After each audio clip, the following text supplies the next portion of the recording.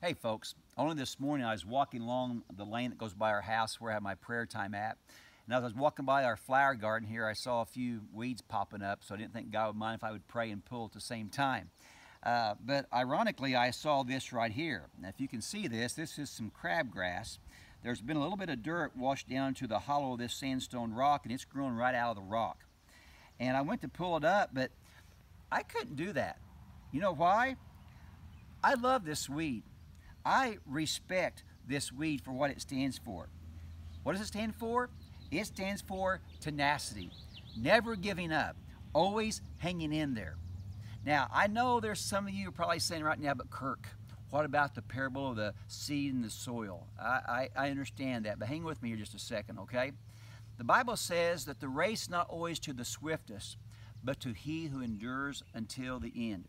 Now, this crabgrass doesn't seem to be overly talented to me. I don't think it's very smart, not overly attractive, but it's enduring. It's hanging in there. And can I tell you that sometimes in the homeschooling journey, it's just a matter of enduring. Yes, there are some days when the heavens part and God shows His glory in the moment of the day, but oftentimes homeschooling is made up of everyday, ordinary days that we do what we do. And sometimes it's an endurance contest. It might be outlasting our children, or it might just be standing at the end of the day, and that's okay. Ephesians 6 says, having done all to do, stand therefore. And even if you have to stand ugly sometimes, that's okay as long as you keep on standing. Because the race is not always to the swiftest, but he who endures, there's power in just hanging tough during difficult times.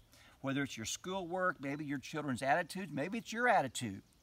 But if you hang in there, if you endure, God's grace always comes in at the right time. So today, let's take a lesson from this crabgrass. Let's learn to be tenacious in our daily homeschooling journey. This is Kirk Smith with ICHE's Take 5.